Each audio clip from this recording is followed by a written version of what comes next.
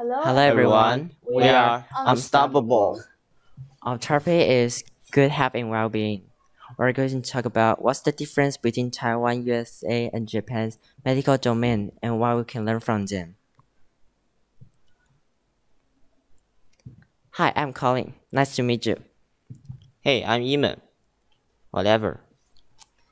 Hi, I'm Cherry. It's glad to be here. This is our content. First is the comparison of medical insurance. Next, we are going to talk about pension system. And we will end up with what can we learn from these two systems. The first part is comparison of medical insurance. And now we are going to talk about Taiwan's medical insurance advantages.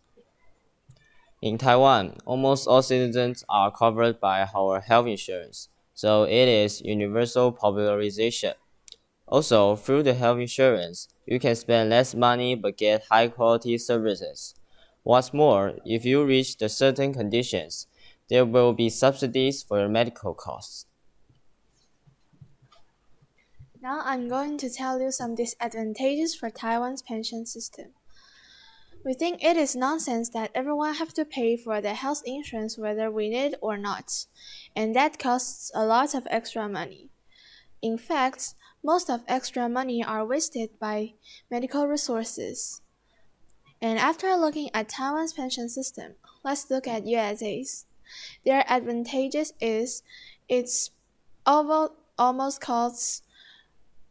covers all kinds of preventive care and prescription drugs. Also, that makes their disadvantages. That is, it's really expensive for people and it's complicated. Look, there are 4 types of Medicare plans. The next part is comparison of pension systems.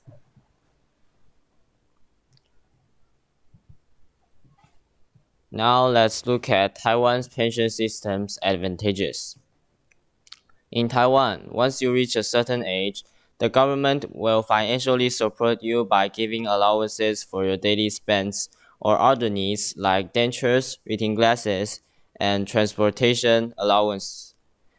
Insurance. During special holidays, we'll also have financial gifts for the elderly.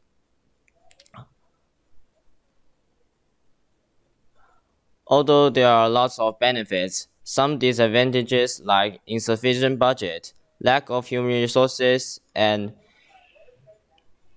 service plan not comprehensive enough are the problems depends on government to work on.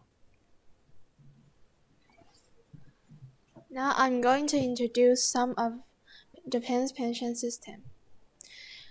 As we know, many citizens in Japan are old but they are healthy. Maybe you might think, why is that? That's because their citizens over 40 years old can get free health check, and citizens over 70 years old can get some medical services for free. Also, their government provide employment opportunities for elderlies, so they can work until they're old and don't have to worry about they don't have money to use. And also, there are some disadvantages they need to improve.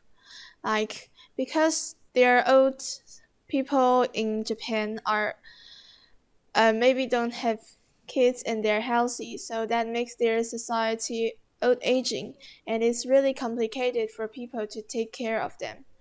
Also, because their government provide employment opportunities for the elderlies, so the elderlies in Japan have to work until they're old.